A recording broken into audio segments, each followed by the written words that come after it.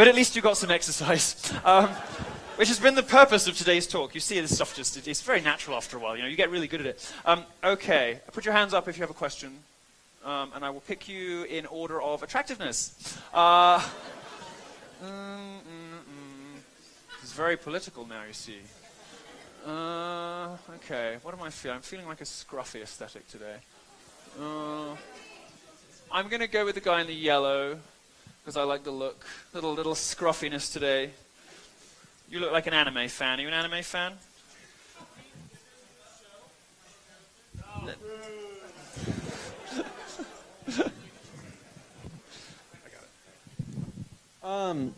What is your opinion on the recent 2-cent per ounce soda tax that was implemented in Boulder? Are you kidding me? I am not. Oh my God! So the moment I knew I would love Sarah Palin forever was the big gulp thing. And everyone's sort of very loftily sort of scoffing at it. Oh, God, it's so theatrical. But I loved it. I loved it. She's just like, fuck you. I did this at Clemson. It was my birthday. Was it Clemson? Yeah, it was Clemson. We did a show, and they banned pictures of Harambe from campus. So, of course, I festooned the stage with pictures of gorillas. Don't say it. I'm hoping I get my account back. Any kind of sin tax disproportionately hits the working classes. And although I'm a believer in regressive taxation, because I think that you should encourage people to do better and be better. Basically, after a certain point, you know, you get to sort of 200,000 a year, I think you should be taken out of tax entirely. Because you pay enough in sales, you pay enough in sales taxes and you contribute so much to the economy already, creating jobs and whatever, that I think you should encourage people to be rich. It's good. I mean, rich people, we don't pay any tax anyway. Why make us go through the charade of employing vast armies of lawyers and accountants? Just don't charge us. It's how it works anyway.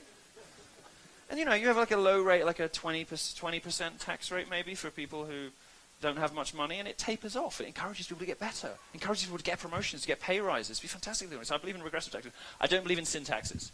Because I don't believe in overly punitive taxes that punish people for the few pleasures they have in life.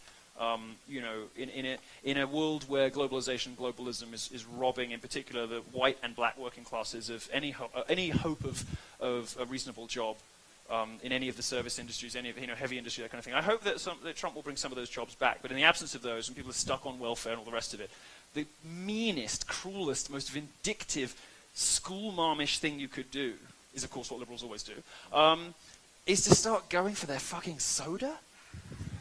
Kidding me? Like cigarette taxes, alcohol taxes, I'd get rid of all of them. I'd abolish them all and just have a very, very low basic rate of income tax that tapers off to nothing.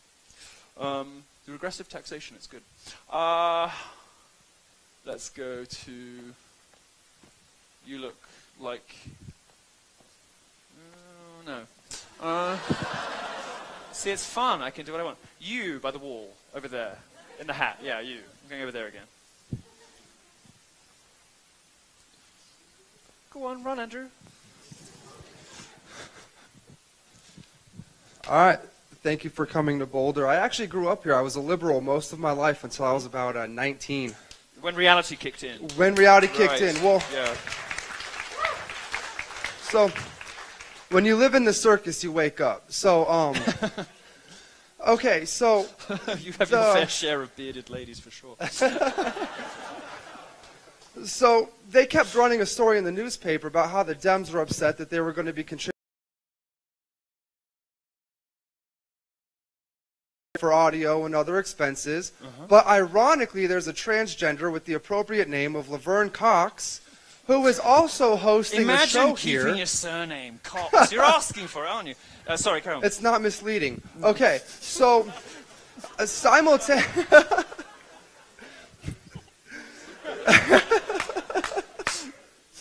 simultaneously, the school is giving him or her $52,200, but nobody made a noise about that. So I was Is that a just wondering, speaking fee? Finally, I finally, believe so. I mean, how much does scissors cost? At most, If you were feeling generous, you'd get her a bottle of scotch and some garden secateurs. So what's your take on that? Well, I don't charge speaking fees, because I think if you have to charge 19-year-olds to listen to your opinions, something is wrong with you.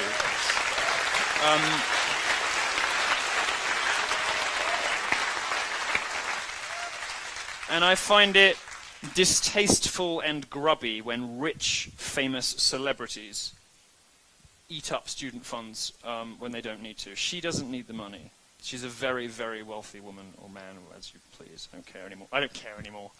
They're going to call me a transphobe, whatever, so I'll just use whichever one comes to me first. She doesn't need the money, and it strikes me as grasping, you know, to sort of... American higher education is a very rich industry. You know, there's a lot of money around. And there will always be opportunistic people who want to attach themselves to that fire hose of free cash. I think if you are actually producing or doing or being something elsewhere in life, that this should be the sort of icing on the cake, is the sort of thing you do for fun, you know? You actually create a product or do something else in the real world. You can come and talk to college students about what you think about things on the basis of your experience. I don't see it... I hate it when conservative speakers do it. They don't command the sorts of fees that liberal speakers do it. I find it interesting, though, and this is the last thing I'll say about it, that they have capitulated now. They have realized they can't stop me from speaking. So what is their strategy? I know, we'll get a black cross-dresser. That'll fuck with him. A famous black cross-dresser. That will leech out the attention. Well, what's the story on Boulder tonight? It ain't Laverne Cox. It's the protest outside my event, of course.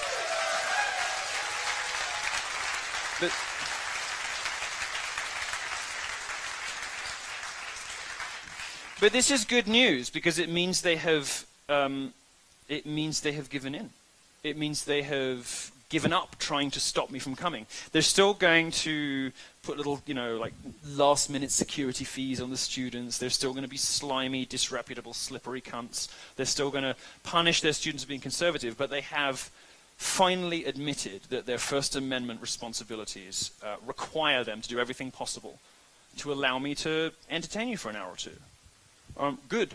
And if the worst, and if the best they can come up with, the most A-list attraction they can come up with, is some sort of, you know, minor star from a Netflix show who has the right identity politics credentials, well, good. I think that means we're winning, don't you?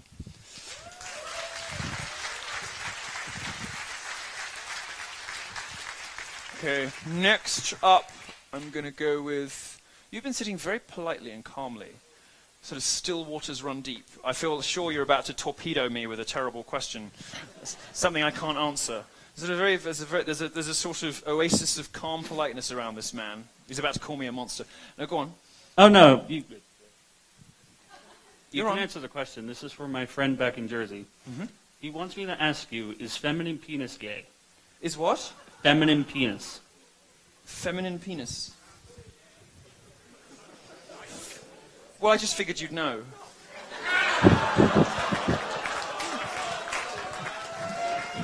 Just kidding. Just kidding. I got the mic, all right. I don't really know what that means, but I can tell you that traps are gay. Let's go. Let's move on. Yeah, you're very enthusiastic. Stand up. Let me look at you before I decide. Yeah. Okay. Yeah. You see, life is not, life is not a level playing field. Life is a meritocracy, and so are my events. Yo, I was just kidding. I just wanted to know if you thought I was attractive or not. Yeah, I do. Yeah. Yeah.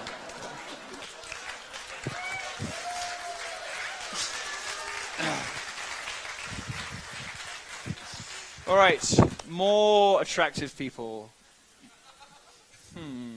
What about the lady here in the purple with the nice hair? Yeah.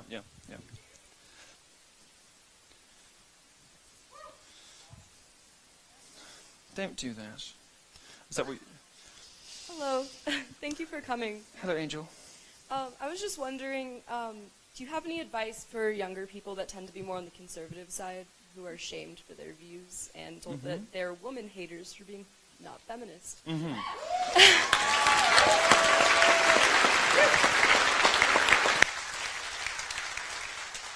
Yes, and it is this. I know you're scared, but grow a backbone. And stick up for yourselves. Because if you attack them head on, they're bullies and they will crumble. Nobody can resist the truth wrapped in a good joke, as I always like to say. And there's something utterly retarded about somebody who thinks that disagreement about a particular fringe political ideology means you hate a whole gender. It's ridiculous. Say so. Tell them that.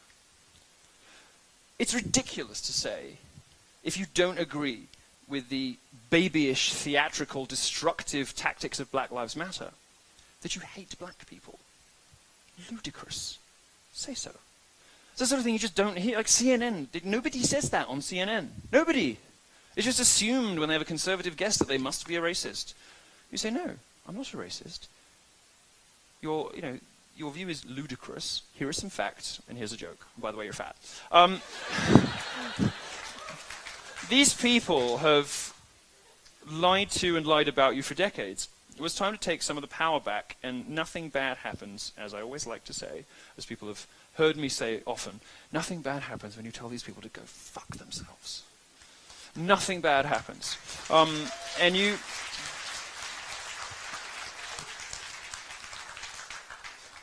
Nobody in this room is going to completely sign up to the entire Republican Party platform. It would be weird if you did. But if you find that on examination of the evidence and consideration of your own moral compass and maybe your faith, maybe other things, you're mostly conservative, mostly Republican, in whatever that means. You've arrived through reason, through logic, through fact, perhaps through faith too, to a perfectly reasonable, respectable set of opinions that half the country holds. There's no reason to feel ashamed of that. There's no reason ever to feel bad about that. You may feel like the minority on campus, but you're clearly not. Most people go to college now. Certainly most of the people you're going to be working with in your life go to college. Half of them will vote Republican. They're just quieter. Because they don't want to burn the world like they think the world's burnt them. Conservatives, on the whole, quite happy people. Characterized as mean, vicious, angry, gun-clinging racists by the media. But look at the difference between the atmosphere and energy and the joviality, the comradeship in this room versus the dour misery of a feminist lecture hall. Or the sort of empty, sinister vacuousness that I'm sure is playing itself out in Laverne Cox's audience. You know, yes, queen, you go, sister, you know.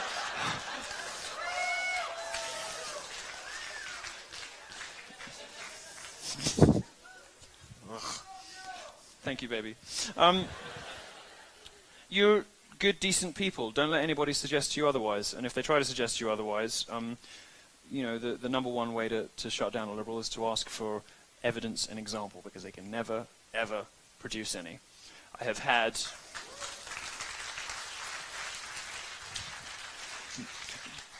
Donald Trump, Daddy, has determined... I made that up because it annoys everyone. He's realized that he will never get the press to treat him fairly, so he instead just trolls the fuck out of them. Which is wonderful. But occasionally I like to sort of ritually humiliate progressive journalists. So I've just sort of engaged, I had my publicist engage in a sort of blitzkrieg. If they go use a German word, must be a neo-Nazi. In a sort of blitzkrieg, it's a metaphor, on USA Today, NBC News, Salon, Fortune, all of them have had to issue corrections for calling me ridiculous things. Because we asked them one simple question. Can you provide a single piece of evidence? And you will find that 98% of social justice claims crumble in the face of that one question.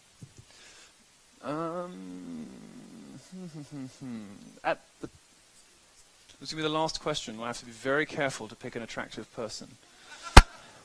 Yeah, in the green. Yeah.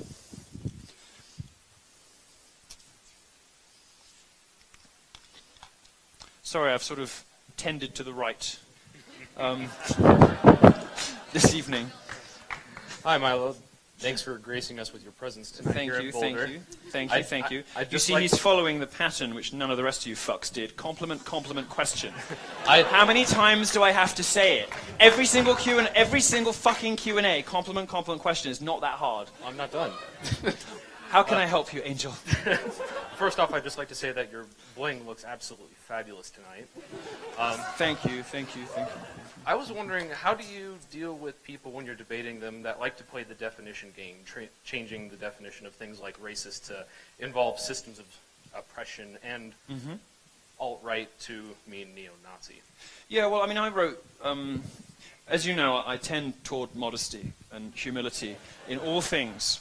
But I wrote what was indisputably the most influential piece of political journalism of the whole of 2016 with my colleague. I did. Them's facts, ho. I wrote with Alan Bakari, an establishment conservative's guide to the alt-right. And what we were trying to do was sketch out the contours of this exciting, new, vast movement. And I wanted to... Sorry? And Pepe's place in it. Green cartoon frog sends them running into their safe spaces, and they're surprised they lost an election. But what I was trying to do was paint sort of contours of the movement as I saw it. And it does have an unsavory element in it, for sure. My assessment was it was like 2 to 5% maybe less, maybe just 2%.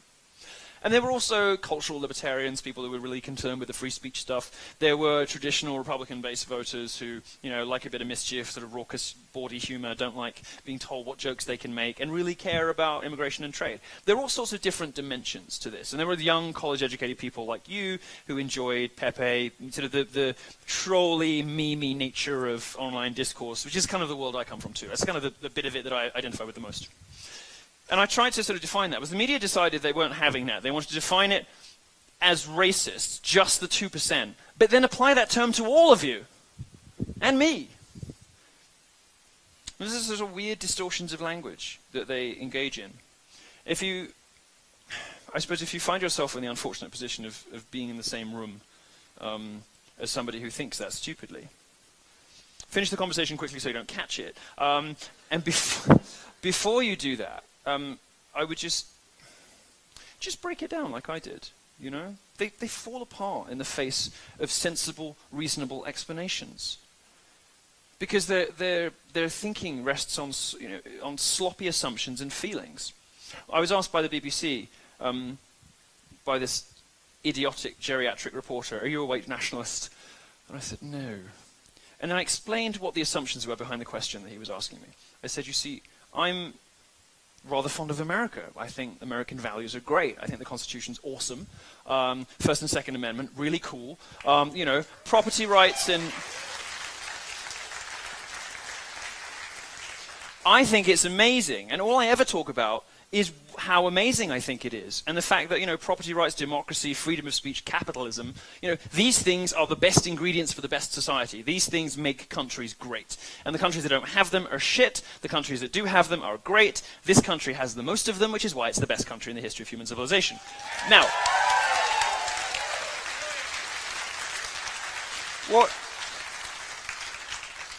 what he was seeking to do is, out of nowhere, associate that with race, suggesting that if you are a Western supremacist, which I'm perfectly happy to admit I am, you must also be a white supremacist.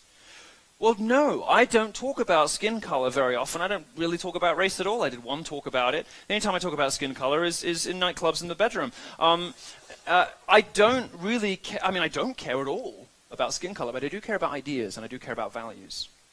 And when you seek to stigmatize certain value systems as being associated with skin colors and certain prejudices and isms and bigotries, you're doing something ugly, sloppy, and horrendous, and something intellectually bankrupt. And when you, instead of answering the question they asked you, break it down like that, they run for the fucking hills. They run for the hills, partly because they don't, in many cases, realize they were doing it. They just think if you know, anyone who flies a flag must be a racist, because that's what everyone always told me. My professors told me that, and the media told me that. Think critically, logically, simply. Break things down to their simplest elements. What is he saying? What are the assumptions this is based on? Why is it garbage? And take a step back from the discussion and explain to your interlocutor why the question they've asked you is preposterous. They will leave the room quickly. And if they don't leave the room and they admit they're wrong, and you might then be in a situation where you can have a productive discussion. I am increasingly skeptical that anybody on the modern progressive left is able or willing to have a constructive discussion about anything that really matters, whether it is sex or race or orientation or anything else. They don't care about science anymore. They're not interested. They want to recategorize things for this sort of bizarre... It's a sort of bizarre crusade they have to tear down all the institutions that made this country great and that provided them with all the opportunities they have. I mean, this is the best country you can imagine to be born a woman or to be born gay. Like, you'd want to be born in America. But women and gays on the progressive left are trying to tear down precisely the things about America that made it great, like capitalism and freedom of speech. It's ridiculous.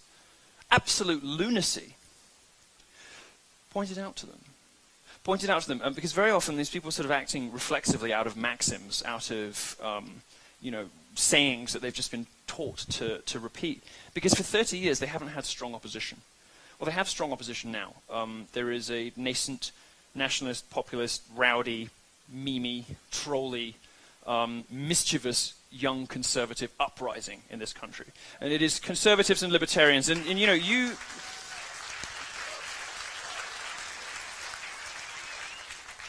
I will leave you with on an optimistic note, having assaulted your eyeballs with pictures of Lena Dunham for long enough tonight. I'll leave you with an optimistic note, and it is this. For 30 years, the powers of political correctness and social justice have waged war on popular culture in this country. They have assaulted music, publishing, Hollywood, the media, everything.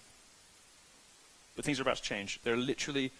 In the couple of years you have ahead of you when you're at college and starting out your career, you in this room and everybody your age is going to be instrumental in a colossal cultural pushback.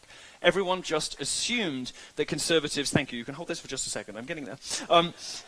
Everyone just assumed that conservatives had given up the culture war. And they did. All of the establishment Republicans, all of the, your parents' generation fucked you because they didn't bother to fight.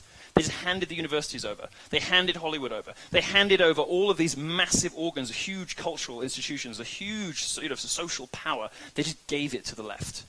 Well, you're not doing that.